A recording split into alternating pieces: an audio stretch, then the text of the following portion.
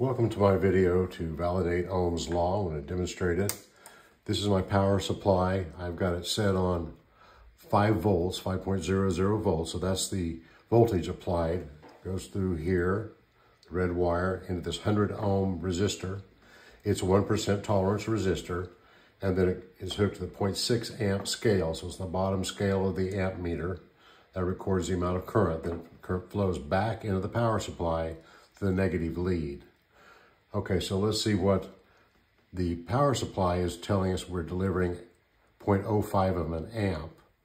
And the current meter over here is telling us basically the same thing, because the bottom scale goes from 0 to 0.2, so that's 0.1.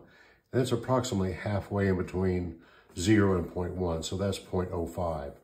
So from this simple demonstration, we're seeing that Ohm's law is validated.